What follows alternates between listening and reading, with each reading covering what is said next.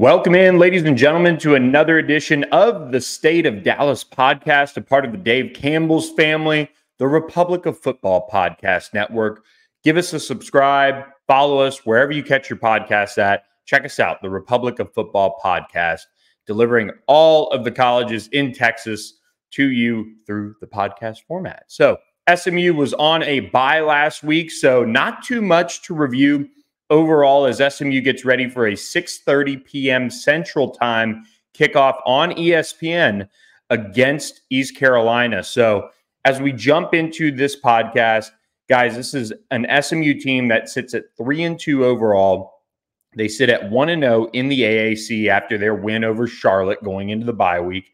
And now they get an opportunity to go on the road and find their first road win of the season. They've gone to Oklahoma, they've gone to TCU, and they've come up without a win so far on the road. So this is a big moment for this team, even if East Carolina is sitting at 1-4 overall on this season. This is an East Carolina team that is battle-tested. They've played Michigan, they've played Marshall, they've played a couple other teams, including Rice, which was their latest game, that they have now, rightfully been battle-tested. And so the record could be a little deceiving in this one for the Pirates. And let me tell you, this is a Thursday night crowd that will be rowdy. They're a program that is a tough place to go and play and come away with a win. SMU found this out a couple years ago. They went up there. SMU was rolling. East Carolina was not. And it was 45-7 at the half. There's a couple of players, quite a few actually, I would say, that are still on the SMU roster from that game. And so they'll have that in the back of their minds. This isn't a team that will go to East Carolina and underestimate this Mike Houston team. He's a really good coach. He's been able to assemble some good teams in the past for East Carolina, but they're breaking in a new quarterback, or quarterbacks, I should say, as Alex Flynn and Mason Garcia have been the two that they've played. They've combined to just throw 2 touchdowns to 7 interceptions. They haven't gotten much going in the passing game. The run game, they've got some options. They've got Rahajay Harris. They've got Mason Garcia and Alex Flynn, both of who, especially Mason Garcia, can kind of tuck it and run. But for the most part, they look to pass when they drop back.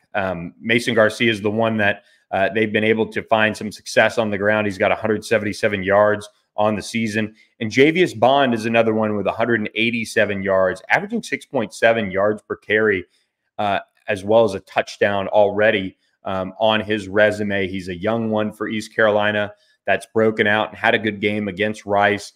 They came up short. And quite honestly, talking with a lot of East Carolina people this week, this is a team that for them is frustrating to watch. Anytime you break in a new quarterback, or like I said earlier, in their case, 2 quarterbacks, there are some growing pains.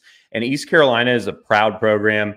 They've been able to field some good teams throughout their time under Mike Houston, and teams that are tough, teams that, make you play your best to beat them. SMU's been involved in, obviously, that one in East Carolina, which was heavily tilted to East Carolina's favor. But they've also been involved with some fun games in Dallas. 59-51 was one, I think, in 2021, the last game in Dallas. I'll have to double check that as we roll here. But SMU has been able to, have a mixed bag of success against East Carolina. And so as you look at this game, and I talked about it before the season, I felt like this game, I felt like the Memphis game were 2 difficult matchups for SMU on the road. When I looked at their schedule, I felt like these were the 2 games that would pose the biggest difficulty going into it. And the reason is one, you've got East Carolina that has this record at home throughout kind of the history of playing SMU where they've been tough to play against. And of course, Memphis just being a thorn in SMU's side in the Liberty Bowl. SMU hasn't won there in a decade, but I've identified those 2 games. SMU now comes off a bye week. East Carolina does as well. And both teams could come out in 2 different ways. East Carolina could show that they truly are a 1-4 team. They're a defensive football team. They're giving up 21 points per game this season. On the flip side, talking with people in Greenville this week, it is a poor offense. And that is something where Vegas has the line right now, I think at 12.5. The over-under set at about 51.5.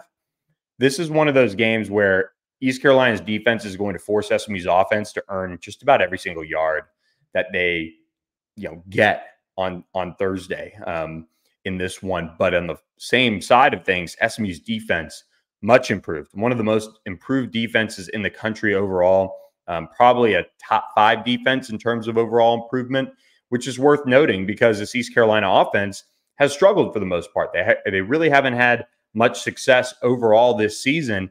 And so if SMU can jump all over them and go down the field and score a touchdown on their opening drive, that would be a really, really good sign for how this game is going to go, because this defense has shown me that they can be trusted to play anyone on SMU's schedule and keep SMU in the game, whether it's Oklahoma, whether it's TCU, Louisiana Tech, Charlotte. This is a defense that has played really, really well so far this season. And so I lean on SMU's defense here. When you go on the road and you go into an insane environment, they're going to have the night at the Boneyard. They're wearing their black jerseys. They're going to be fired up. How do you combat that?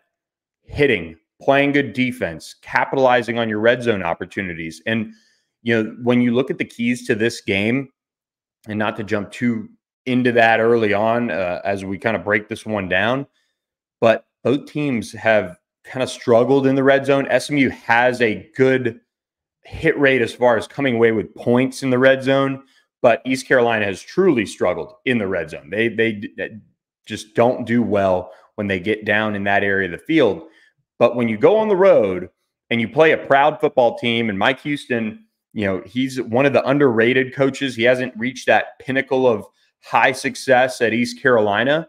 But when you play a team that is coached by him and they're going to force you to earn everything, you've got to come away with a touchdown. You've got to come away with something early that takes this crowd out of the game. And in talking with Preston Stone early this week, I felt like Preston, going into this week, his confidence in his press conference and media availability was through the roof. He kind of, I felt like, indirectly stuck up for his offense. He talked about how these guys come to work every day, how they really bring everything they can and they pour all that they can into what SMU does day in, day out. He was talking about how people don't understand what goes on in these guys' lives behind closed doors. And he was talking about other players on the team, in my opinion, at least, and how they still come into the football operations building. They come to the practice field, they come to the Armstrong Fieldhouse, and they just get after it and go to work. And I think that's important as we look ahead to this 7-game stretch, is that, has this offense been what everybody kind of thought it could be with Preston Stone at the helm? Is it as explosive as we thought it might be? No. They've got a strong run game. The offensive line has been excellent. But this season, they haven't been that top 10 offense that we've seen in the past when it comes to SMU football and what they've been able to do. And they relied on this offensive line, who, by the way, is going to get Justin Osborne, the starting right guard, back based on what Rhett Lashley said this week. They're going to get a key piece to their offensive line back. And I think that's important because as you get into league play and deeper into it, SMU is a team that hasn't hit on all cylinders offensively. It's been carried by the defense. It's been carried by that defensive line.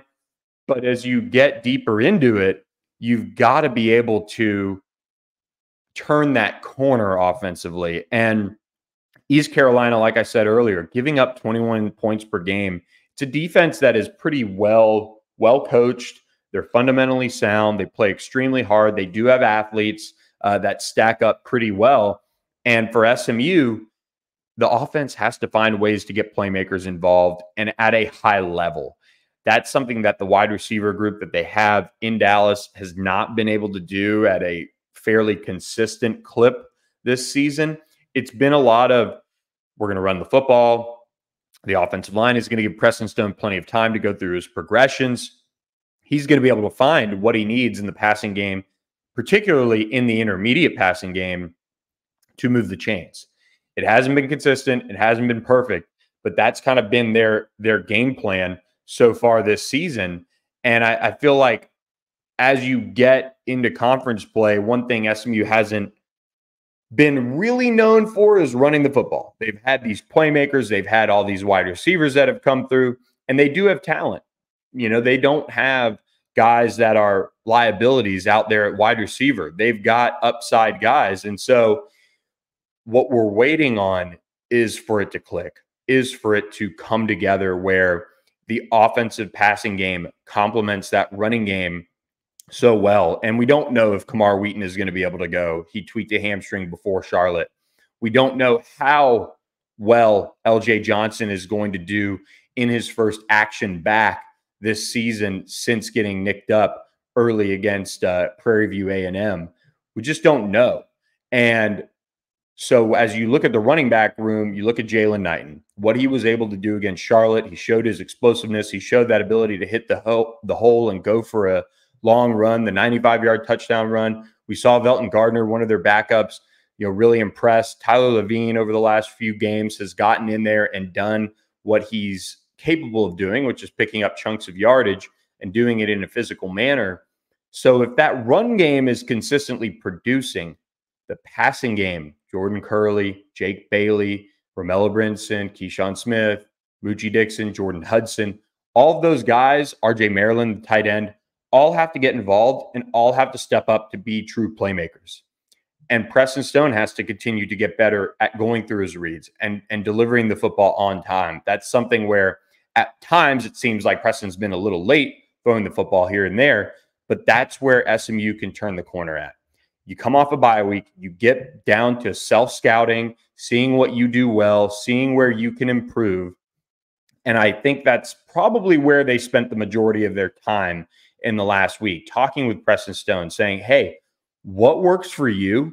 What do you like to do overall in our passing game? And what's worked well? Let's look at that. Let's try to not simplify things because it doesn't seem like it needs to be simplified from a passing concepts perspective. Rhett Lashley's offense has shown over the years that it can produce in the passing game when it's been, timed up well, when it's been executed well. I don't think it's necessarily a scheme thing.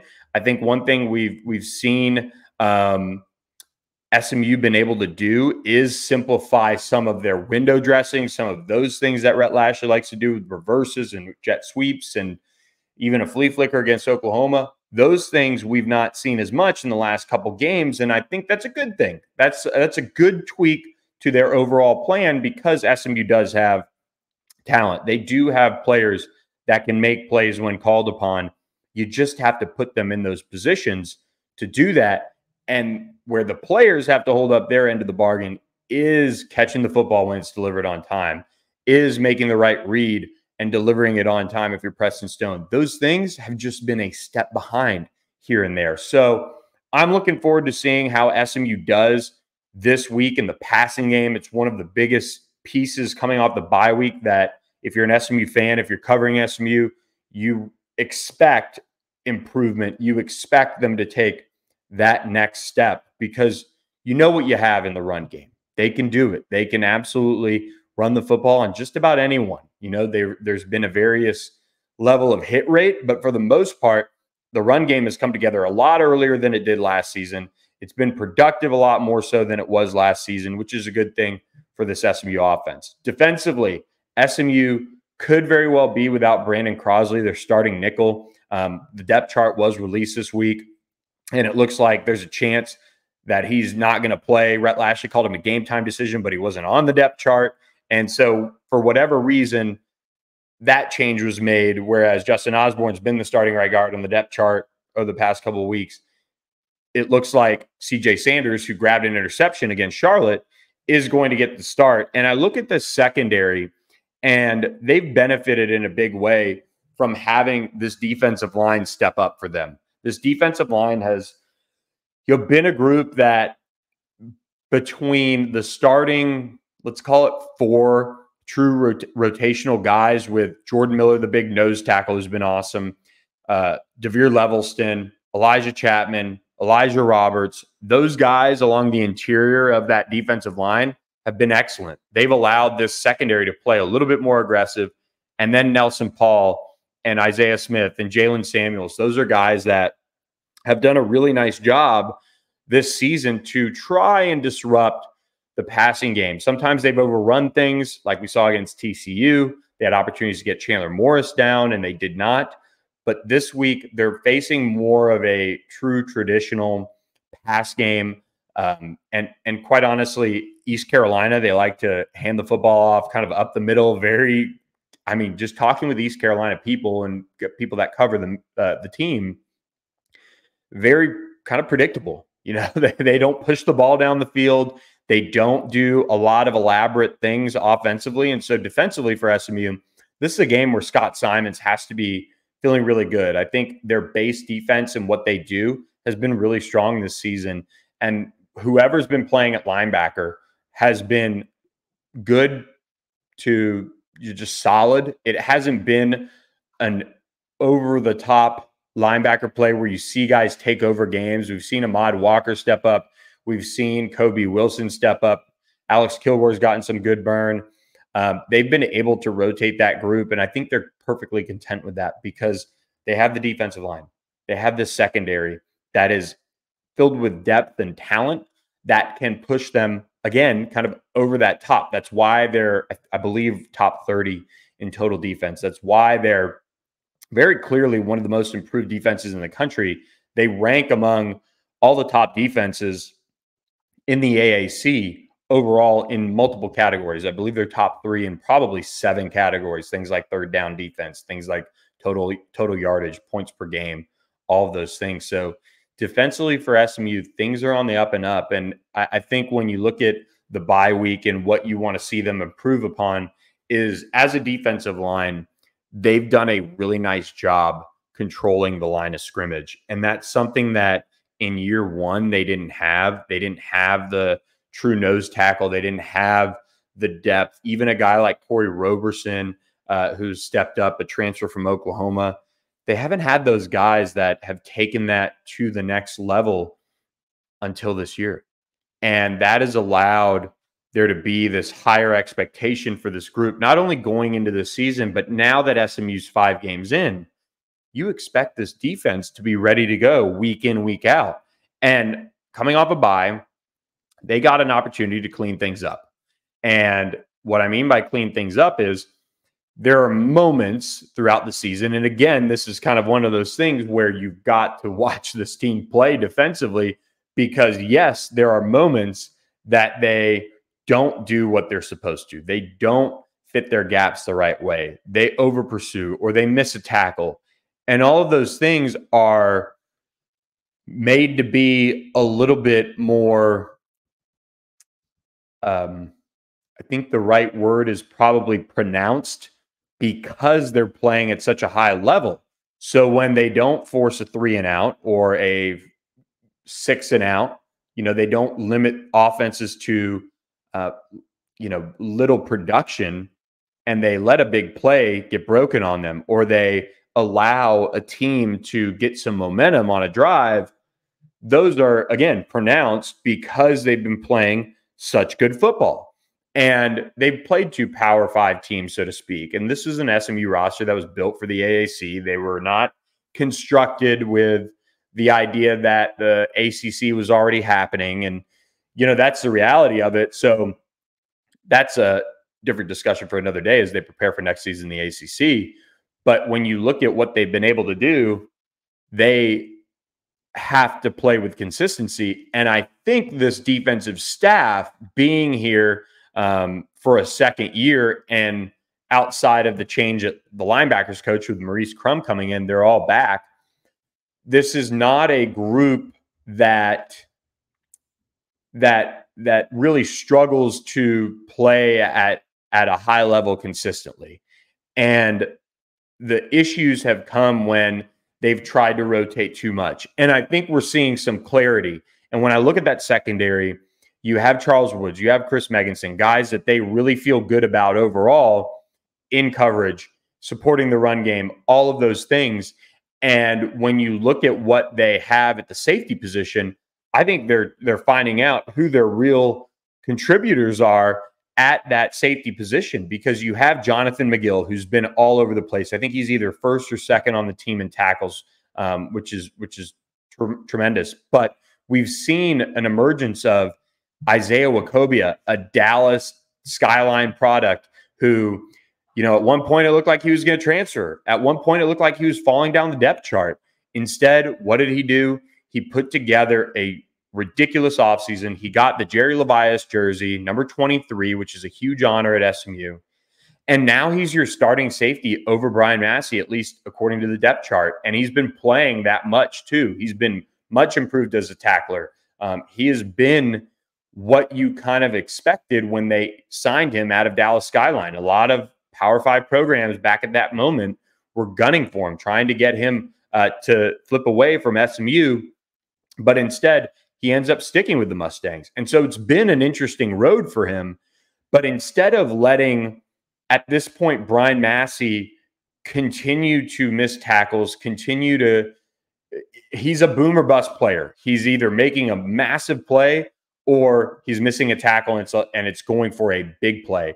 And that is something that SMU has done a really good job of much earlier this season, is rewarding play that is truly maybe a step up or cut above the other players in that defense. And, the offense, they're rotating receivers left and right. There isn't a receiver that has really stepped up. Jake Bailey's been very good. Moochie Dixon's been reliable. But you haven't seen that game breaker, that, first round type of draft pick, the second round draft pick like Rashee Rice was, emerge. In the secondary, last year we saw Ahmad Moses get his opportunity late in the season because he had continued to work and continued to progress. Now he's playing a lot of football for SMU and a key contributor. They're not waiting around to find out if Isaiah Wacobia can be that guy. They've thrown him in there. They've given him opportunities. He had a good offseason. And you know what? If Brian Massey can't do it, they're going to lean on him a little bit more, and that being Isaiah Wacobia. So I like the buttons SMU's pressed defensively in this one or in this season, and it's paid off. They've been much improved. They've been able to really step up. So for SMU to go to East Carolina and win, a couple keys for me. Offensively, I think the first possession, they absolutely have to score a touchdown. When they've gone to Oklahoma, when they've gone to TCU, they've either not scored or they've come away with a field goal. East Carolina is obviously not OU, not TCU, but it is going to be a rowdy environment on ESPN Thursday night. They've got a bunch of giveaways. The student section is going to be packed. The stadium is, for the most part, always filled in East Carolina. That's what they do in Greenville. They go support their Pirates. Take the crowd out of the game. Go down the field, score a touchdown by any means necessary. And I'm perfectly okay. I want to say this right now. Perfectly okay if Rhett Lashley goes for a fourth down when they get on that side of the field and kind of plays a little bit more aggressive. You're not going to hear me saying, well, you should have taken the points. You're on the road. We've seen how that plays out, even against a 1-4 football team. I'd like to see them be a little bit more aggressive on the road, show that mindset to their team that, look, SMU's defense, we believe in you. We're going to go for this on fourth down. And whatever happens, happens. Not saying that that is going to happen, that they're going to have to go for it on fourth down, but they do have the ability to do that because that defense is playing at a high level. So I'd like to see a little bit more aggressiveness when it comes to those situations early. Try to stamp your brand, your name on this game early on, because, again, if you let this East Carolina team hang around, they're going to make a game of it. They did that against Rice. They've played some decent football here and there. It hasn't been consistently by any means, but they're battle tested. And that's why I don't think they're going to care at all that SMU's coming in 3-2, which isn't anything to really, and Rhett Lashley said it this week, it isn't anything to really like puff your chest out about. They have to play well to win. But when you're SMU going into this raucous environment, make a statement early and make a statement that you're going to be the class of the AAC. And if that involves going for it on fourth down early on, I'm not going to complain about that, even if they miss it. I think they have the opportunity to go in and make a statement. SMU under Rhett Lashley, and one thing, it's only been a year and 5 games, but they've kind of in league play been able to kind of go on a little bit of a revenge tour. They went to Tulsa and won for the first time in a while. They beat Houston and sent them on their way in the Big 12. They just kind of found a way to get some wins that SMU teams in the past have not. This is one of those games where SMU is expected to be right there in late November for the AAC championship game appearance. If that's the type of team you're putting together, go out there, make a statement, score an early touchdown, take the crowd out of the game, because defensively you have the opportunity to play really well. And on the defensive side of the ball, SMU did get a turnover. CJ Sanders intercepted a pass against Charlotte at the end of it when Trexler Ivy was in at quarterback, kind of their more passing quarterback for Charlotte. And I think that's something that maybe they can build off of. Again, these quarterbacks have thrown 7 interceptions over the course of 5 games for East Carolina. And so that's really important to kind of note. They're susceptible to throwing interceptions.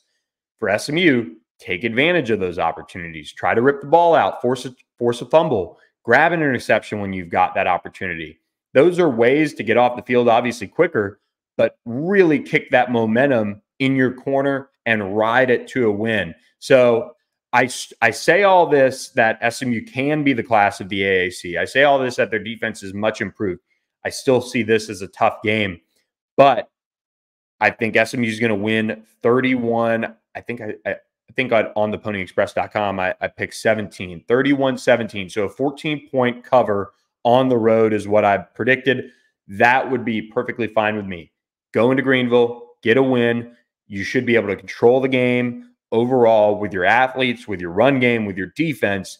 Go in there, grab a win. I think one of those scores for East Carolina in my prediction would be a late one, something where SMU's up 34-10 in the waning minutes, and they kind of make it a little bit, more respectable in a sense. I think SMU has the talent to truly control this game.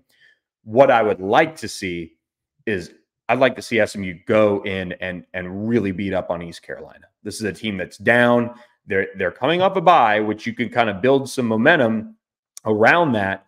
But this is an opportunity for SMU to really beat up on a conference team and do it in their own backyard on a nationally televised game. That's something that, as somebody who's covered SMU for a decade now, it's those opportunities and capitalizing on those opportunities are kind of few and far between. Somebody was texting me this week and said, man, Vegas moving that line from 9.5 to 12.5 feels a little sketchy. I kind of agreed with him. I'm still picking SMU to win 31-17. But again, I think this is an offense that is still progressing. It's tough for me to really get behind them in terms of point production. But this is an East Carolina team that SMU should be able to control and move past, improve to 2-0, and then you go on the road against Temple in a Friday night game, and you get kind of a similar opportunity. Another team that's not very good, you get an opportunity to go on the road and grab another road win before you host Tulsa for homecoming. So a big game for SMU. It is not one that, despite 3-2 versus 1-4, you look at and you say, this should be a blowout. It's one of those where on ESPN, the blackout in East Carolina, maybe hold on to your butts a little bit. But if SMU fans see a blowout, you've got to give a lot of credit to this staff, because that would be a big statement regardless of that record for East Carolina. So with that, guys, we didn't have a game to review. We are going to shut this one down, just kind of a preview of the game. We'll be back next week on the State of Dallas podcast with a full reaction to SMU's game against East Carolina, and also preview that Friday night matchup against Temple. So thank you to Dave Campbell's for having us a part of this network. You can subscribe to the Dave Campbell's YouTube channel, Spotify, Apple, wherever you catch the Republic of Football podcast. We'll be back next week with another edition. Thanks for listening. Have a great weekend.